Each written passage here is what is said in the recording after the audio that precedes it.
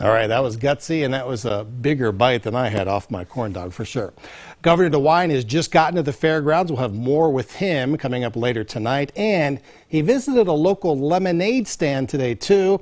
I'll talk with the owners of that and share their story coming up later tonight during First News at 10 and 11. Now, the first Monday in September hasn't always been a day for cookouts and fun in the sun. Labor Day honors the American labor movement, honoring the social and economic achievements of American workers. First News Weekend anchor Samantha Bender has more about the true meaning behind the holiday.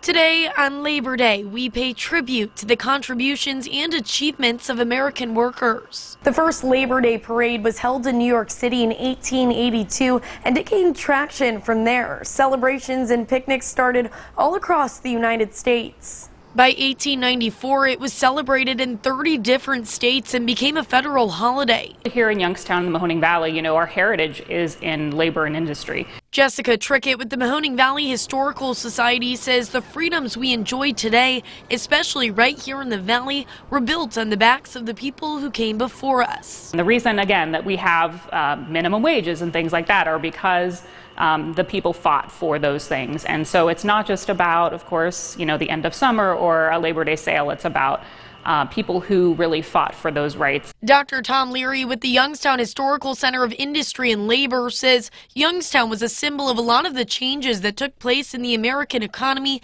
and labor relations in the 19th and 20th centuries. And a good bit of that had to do with the development of collective bargaining in heavy mass production industries like steel. Something that hits home for Sam Kamens, whose grandfather was a longtime labor leader in the Mahoning Valley. The healthcare and benefits expert consults large corporations. Sam says the career was inspired by his grandfather's passion for equality and fairness. Really, diversity, equity, and inclusion is what we call it today. But at that time, it was making sure folks had time on weekends, had paid time off, had life insurance and other benefits. But as for the future of labor in the valley, experts believe we're moving away from an industrial economy and more towards service and entertainment. It's a different landscape of labor, but we're still a working population. Reporting for WKBN 27 First News, I'm Samantha Bender.